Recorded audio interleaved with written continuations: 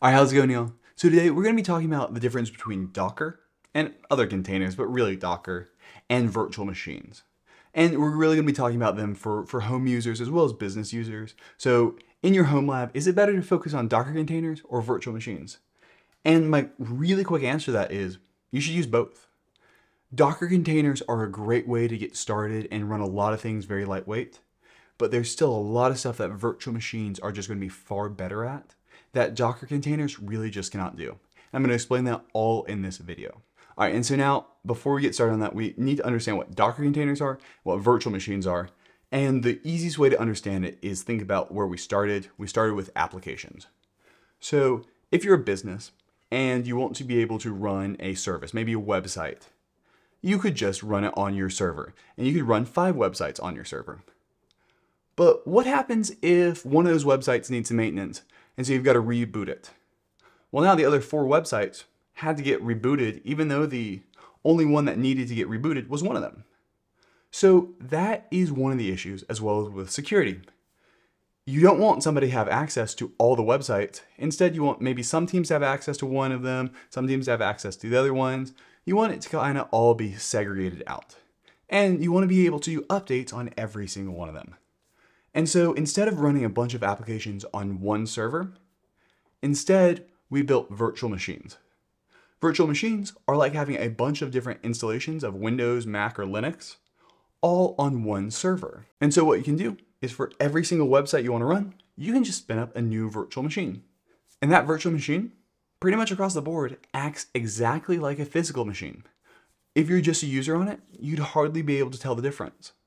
And so that is great because now, instead of having to buy a different server for every single thing you want to do, instead now you just spin up a small server on a virtual machine.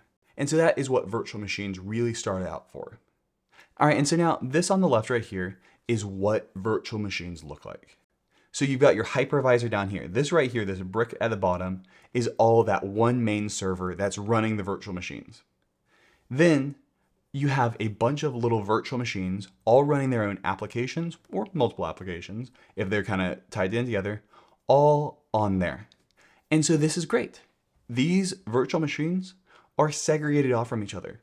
If one of them gets malware, the others are not going to get malware. The guest OS right here does a great job of protecting in between them. And so it's great for security, uptime, availability, and migratability. You can take these virtual machines and you can move them around willy-nilly. Some services even let you move them around without a second of downtime. So you can migrate them from one server to another without losing any data whatsoever. The virtual machine stays up the entire time.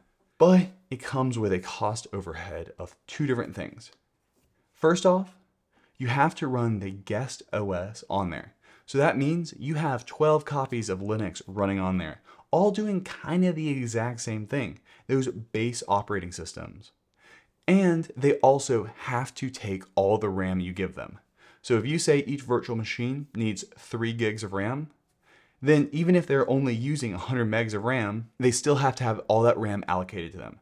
There's some hypervisors that let you get around that, but we're not going to talk about that for now. So this right here is what you end up with virtual machines. Now, what is Docker?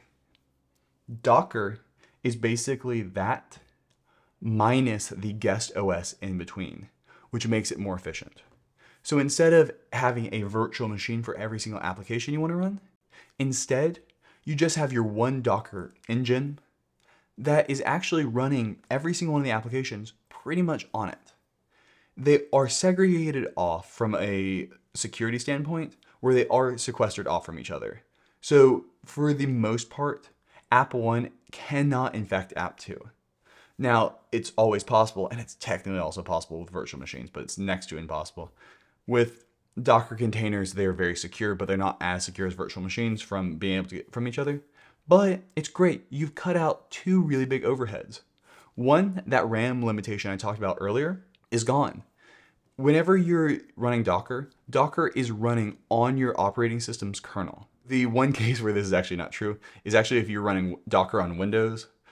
Windows does not have Docker really. So instead, what Docker does for Docker on Windows is Docker actually builds a Linux virtual machine on top of Windows and runs off of that. That's just because it would take way too much time and be kind of impossible to really build Docker out fully on Windows. And so instead, to make sure it's fully compatible, they run Docker on its own Linux virtual machine and then run all the containers off of that. But by running on the main kernel, you save that RAM limitation, where RAM can be easily allocated at up and down as much as you like. And you also don't have an extra overhead because you're running another operating system. Now that being said, virtual machines only have about a 2% performance hit, is roughly what I'll say is between 2 and 10% performance hit when it comes to CPU based off of running on bare metal. So it's really not that big, but Docker has that. The other major advantage of Docker is the fact that you can spin up and spin down these containers almost instantly compared to virtual machines. That's because they're using the main kernel, which is basically the program that runs your computer. When you need to spin up a virtual machine, you have to boot up an entire computer. And so that takes time to initialize. No matter how fast you're running, it takes time to initialize any operating system. With Docker, you don't have to initialize the operating system because the operating system is already running. It's using that kernel already.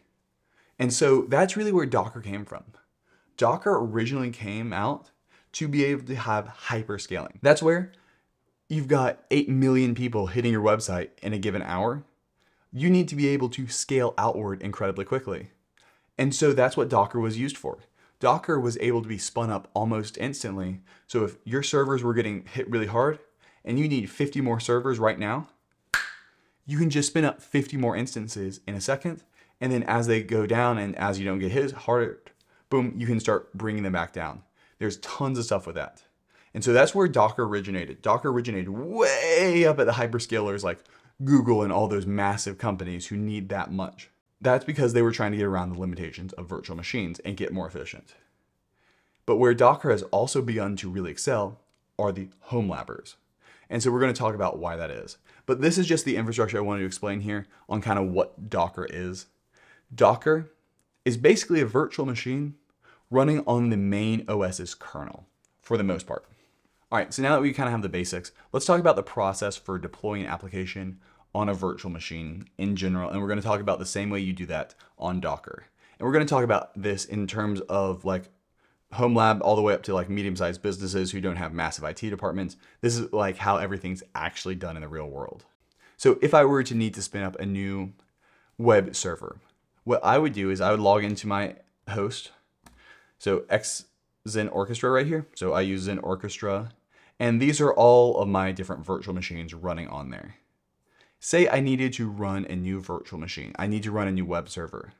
What I would do in here is I would actually create a new VM, buy my template, choose where to go, all these different things. So I'd say, all right, I've got this template right here that actually speeds this process on a lot. And I would go ahead and I would basically build out a new virtual machine. So we've got this demo for video. We've got all this stuff already on here.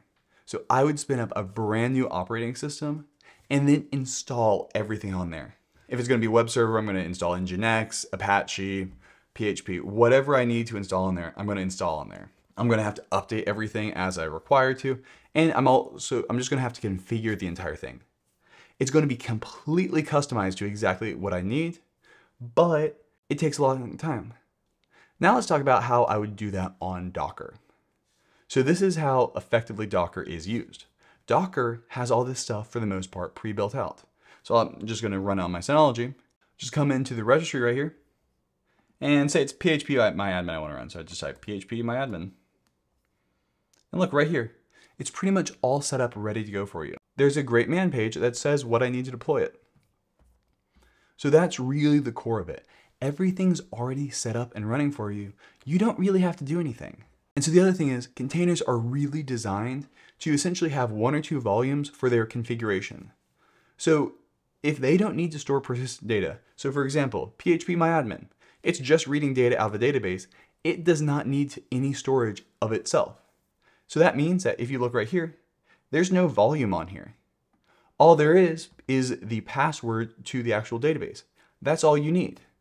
And so because of that, they are a lot easier. And the way you update them is very simple. You don't have to worry about stuff going wrong when you update it, because what you do is you delete the container and rebuild it with the newest version. And so as long as those two are compatible, it's fine. There's no like, oh, I didn't update this package or this package. There's no really updating packages at all. And so for home lab and small groups, it is great because you can just deploy all these things on a Raspberry Pi. It is so efficient and so fast and easy that it makes deploying a bunch of services great. Now let's talk about where Docker containers fall short, and that is customizability and scriptability. So let's talk about MariaDB. So let's say we want to run a database. Well, one really important thing you need to do whenever you're running a database is you need to back it up. And backing up the actual volume where the data is stored is not enough. That's because databases have a lot of stuff in flight in the RAM.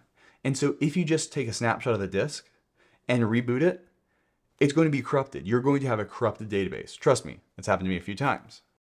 So instead what you need to do is you need to make a script that runs every night or however long that dumps the entire database into something that is recoverable. And so I've got a script that I'm planning on doing a video for, but Docker is really not set up for that. Docker is not set up to just allow you to do that natively. And so that's one of the big limitations is when you're trying to do more advanced configuration like that, you don't really have the ability to do it. Another thing is SSHing. Say you need to be able to SSH in. You can do it, but it's kludgy, it's different. There's a very different process in there, and so Docker is not really the end-all be-all solution for everything. But really, there's a great place to be in the middle between the two of them. So let's just talk about quickly kind of laying out when you should use which and why. So virtual machines are always going to be the most flexible. Anything you can put in a virtual machine. I mean, what you'll probably end up doing and what I do in my home lab is I have a virtual machine that runs on my Docker containers. Or I've got a series of virtual machines for different Docker containers. So say there's a bunch of services that run in Docker and they're kind of self-contained. I don't want them talking to anything else and I really want them on their own section. And I want to be able to deploy and migrate them as I want to. I'll just spin up a new virtual machine and have 5 Docker containers in there. That is totally fine to do. And so virtual machines are just going to be your most flexible option. They're also going to be best for monitoring. So if you really need to be able to monitor something, you can install Zabbix on it, which I just did a tutorial for. Check that out in the description below. With Docker, you can't really do that. Now you could absolutely build the image and download it and configure it exactly how you want to, but reasonably that's very complex to do and not something that the average Docker user is going to be doing. Another thing is doing something like mounting another network share. So it is part of Docker is to be able to mount a SMB share for a volume, but both Synology and TrueNAS do not have that ability to in their stock Docker applications. You can't just mount an SMB share, even though that's something you need to do to make sure permissions work and things like that. So there's a lot of restrictions on Docker, and that if you ever can't do something in Docker and you've got the RAM, you can do it in virtual machines. Now let's talk about absolutely when to use Docker. Docker is great to use when you have an appliance that you want to just make sure it just works and you've got all the pieces together.